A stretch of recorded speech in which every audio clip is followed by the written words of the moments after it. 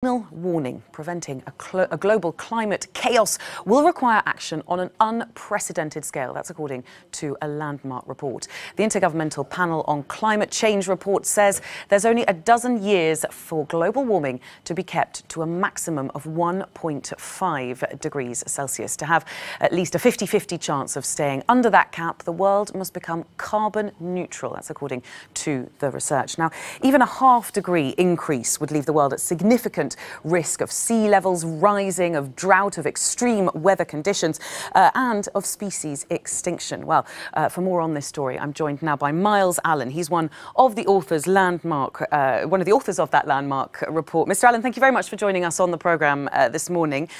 Now, this new target of 1.5 degrees is at the more ambitious end of the Paris climate change agreement from 2016. Why this revision to 1.5 from potentially 2 degrees?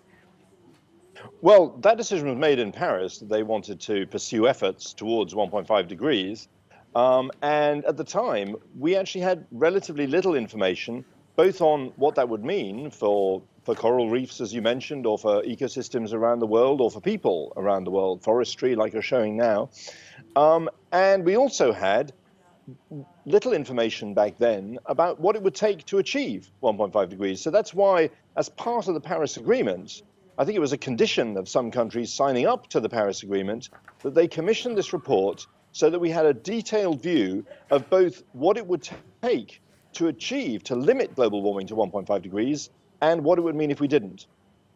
Well, we know roughly what it means if we don't: rising sea levels, species extinction. But with Trump, for example, promising to pull out of the Paris Climate Agreement, and other countries around the world potentially poised to do the same thing, how realistic do you think it is that we can try and keep global warming below that 1.5 degrees?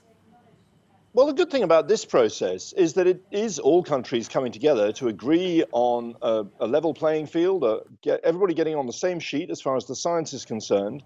And all countries present, including the United States, at this meeting, have been very constructive, very rigorous in their analysis of our report, and in going through line by line our summary to make sure it accurately reflected the findings of the report, and that report accurately reflects the current state of scientific knowledge. So all countries are on board with the state of the science.